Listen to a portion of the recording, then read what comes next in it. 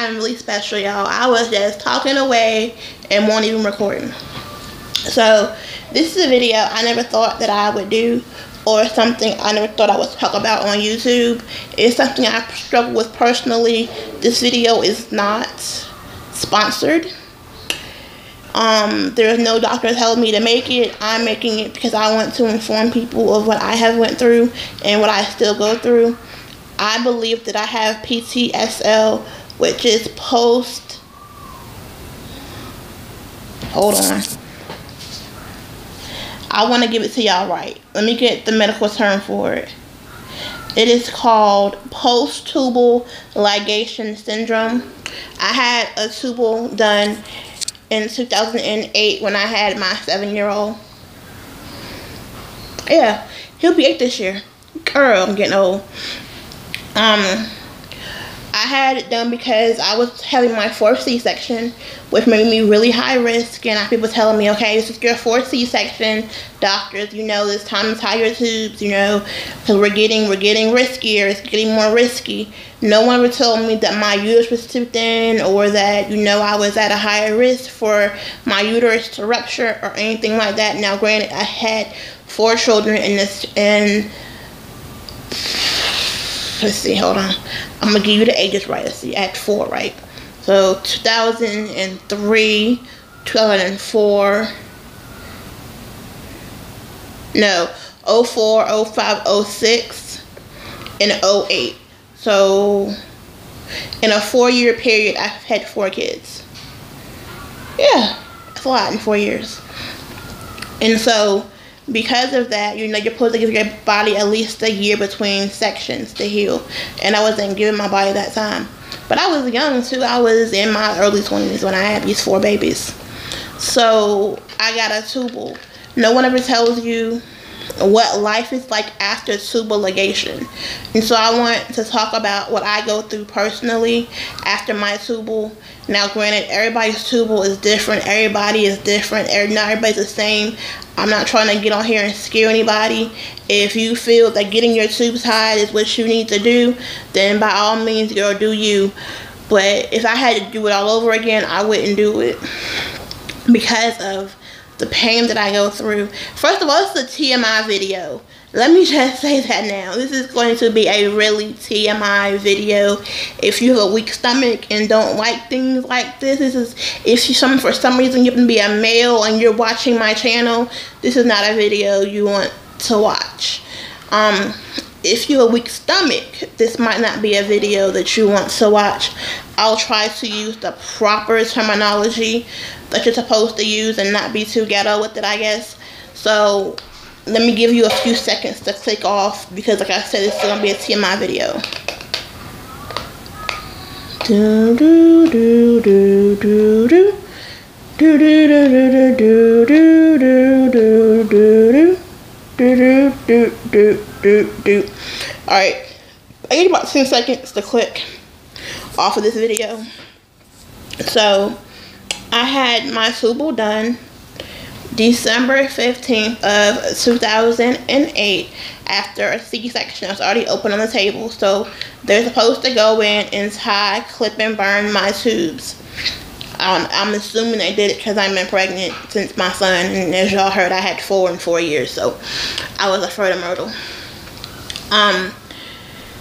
So everything was fine. Everything was normal after my C-section.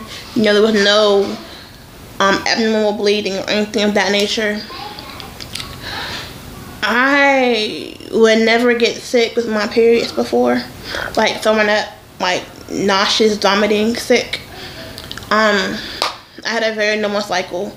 I mean, I had cramps. Everybody has cramps, but what I have now are not cramps. They feel like I am in full-blown active labor, and it is the very worst pain I've ever experienced in my life.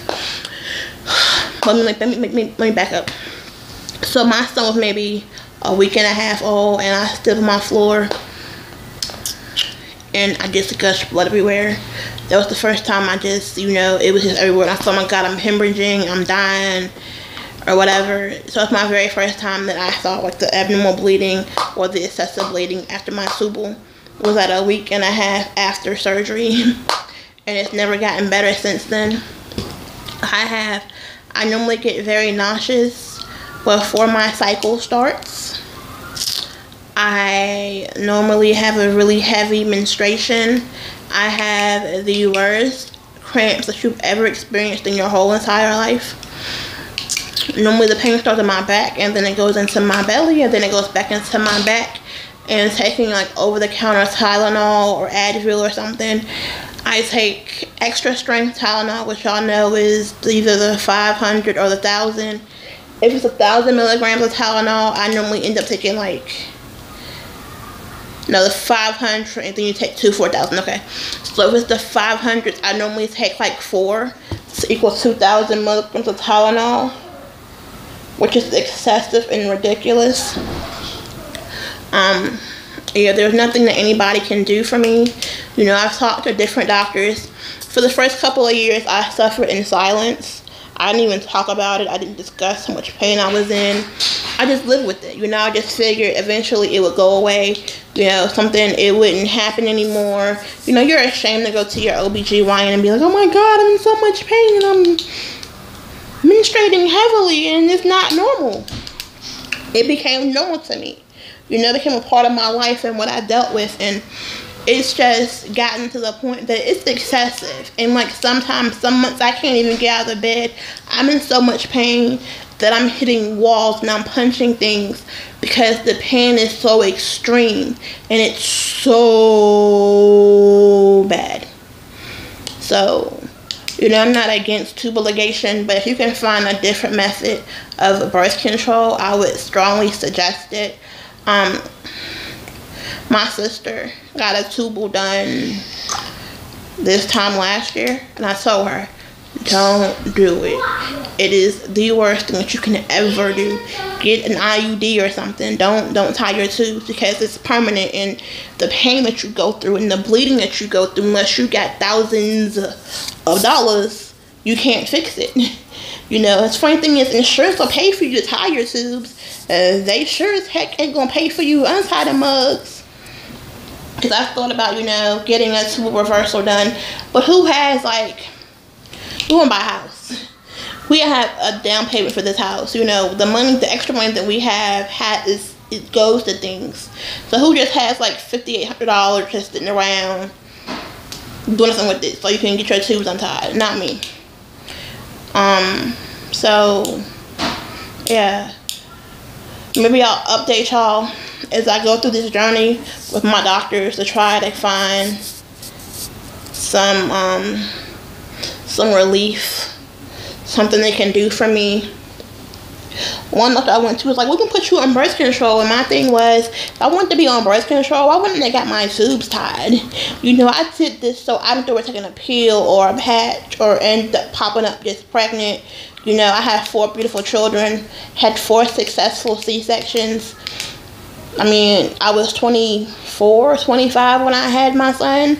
I wasn't thinking about, oh, I'm going to want another baby in 7, 8 years. You know, I watch YouTube and live vicariously through some people I'm subscribed to with they babies and they kids, and I get my kid fix. I look at their cute baby like, oh, their baby's so cute, and I keep it moving. You know, if for some reason God decided to bless me with another baby, that's up to him. I'm not out here actively trying to get pregnant and I'm untie my tubes to a baby. No, if I ever get the money up to untie them, it will be to alleviate some of the pain that I go through. Y'all would not know today as it was a really, really painful day for me. I am on day 4 of my cycle, and the pain in my stomach when I got out of the shower this morning was excruciating. It was the worst pain I've ever felt. This cycle wasn't that bad this month, you know. It was heavy menstruation, but it wasn't a lot of pain and cramping, you know. And so when I felt the pain today, I was like, oh, what is this? I ain't felt this at all, you know, not this month. And so it was just crazy. It was crazy. That's why y'all ain't got that many videos today. I didn't get my bed till 11 o'clock. But I did my hair and my makeup today because at the end of the day, regardless of how I feel, I should look cute. It was like a mind over matter type of thing for me today. I wanted to, you know, look cute even though I am in excruciating pain. And it's okay, and I am so nauseous right now, so nauseous. The nausea that you get after a tubal is ridiculous. It's like having morning sickness for 5 days out of every month, and you're not pregnant. At least when you're pregnant and you get morning sickness, there's a baby coming in 9 months. You just get sick for nothing, for free. No baby coming. You know, at least when you're in labor and you're hurting, you're about to have a baby. When you're hurting after a tubal, there's no baby coming. You just hurting, and then you get the joy of knowing you get to do this again in for me 20 days. My cycle is all over the place. It comes when it wants to come. It lasts for how long it wants to last. I've had cycles sometimes 2 or 3 in a month that last 7 to 10 days at a time. My normal cycle is 5 days. Between 20 and 28 days every cycle with ovulation and all that great stuff. So I'm still ovulating, so I still have the chance of becoming pregnant even though my tubes are tied. So I mean, that's a great thing that it didn't make me infertile. I'm still very fertile. I still have a cycle. But anyway, so to anybody out there that's going through this and, you know, want somebody to talk to, I'm here. I'm thinking maybe of making a group on Google Plus called, you know, Living Life After Tubal Reversal. So I might do that, you know, and talk about what I go through, because it's not cool. It's not fun. No one tells you these things. They tell you all the good things about getting it done, but no one prepares you for life afterwards. You know, there's no aftercare number. There's not somebody you call and say, hey, this thing is not working right. Somebody got to fix it, you know. There's nobody. It's, oh, well, call a tubal reversal doctor. Who has money for that? You know, so anyway, this is my story about how I have P.T.S.L. So if you want more information or whatever, like I said, well, I just moved some updating my insurance and trying to find a doctor and all that good stuff. So once I do all of that and I start going to the doctors, I'll be happy to like update y'all on my journey with P.T.S.L. and what I do and how it works and things like that. This is my very first video and admitting that I have it. It's not something anybody really talks about. It's, you know, it's private. It's TMI. Nobody wants to discuss P.T.S.L. But I do. I'm tired of struggling in the dark. You know, I want the medical community to admit there are problems with tubal ligation. I want insurance companies to realize that sometimes the reversal is medically necessary. It's not just about having a baby. It's medically necessary. So, with that being said, this is my first video on P.T.S.L. I hope you find it informative. If you like more information about it, inbox me, message me, ask me questions in the comment section below, and I will happily answer them to the best of my abilities. I love y'all, and I'll make another video in a little bit. Alright, bye guys.